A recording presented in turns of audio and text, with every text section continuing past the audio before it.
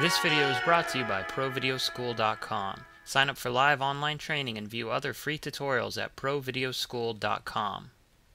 Hello, this is Paul Escondone with ProVideoSchool.com, and I'm bringing you a tutorial today about how to get the bleach bypass film look in Final Cut Pro using nothing but the Final Cut Pro filters, the color correction 3-way filter to be exact. I'm using Final Cut Pro 6, but this can be done on any previous version of Final Cut Pro that I know of, just using the filters that I'm about to show you.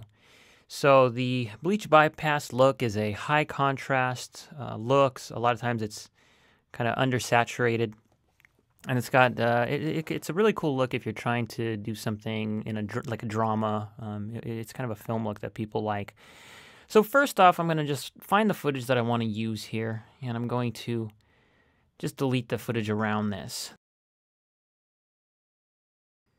So we're going to find the piece of footage that we want to use. In this case, it's this guy from SeaWorld talking here with his hands out.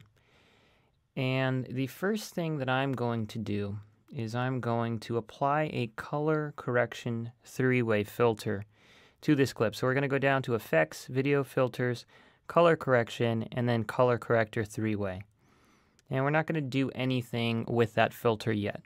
Next thing we're going to do is we're going to duplicate that clip from track 1 onto track 2 by Option, click dragging up, and now we have a second clip also with that color correction filter applied on track 2.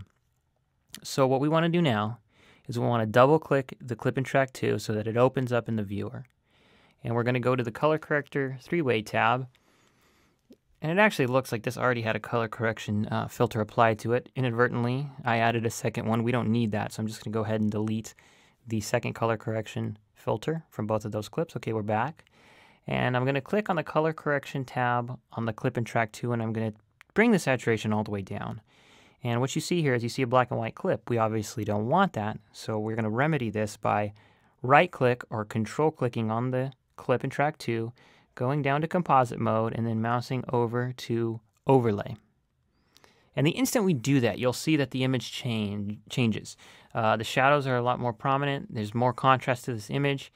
It's almost a little bit too dark, but this is just a starting point for us. So we're going to double click the clip in track 1, and this is how we're going to tweak it. Once you lower the saturation on the clip in track 2, you leave that alone. We're going to go now to the clip in track 1, and we're going to lower the saturation to taste. Let's just go with right there for now. And then we're going to go to the blacks, and we're going to raise the blacks up. And when we do this, we will see a lot of that detail coming back in the dark ranges of the image here.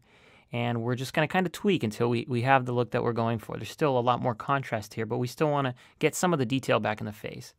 And then with the mids as well, we can tweak the mids to whatever looks best, whatever we think looks best. And then we can raise the whites just a little bit, just so we can kind of get that extreme contrast look there. So we've taken the saturation down, we've raised the blacks for detail, and we've raised the whites a little bit as well. And then we can just kind of play with the saturation, get the look that we want here.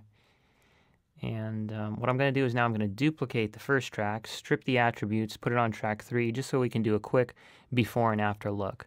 So that's the clip as shot.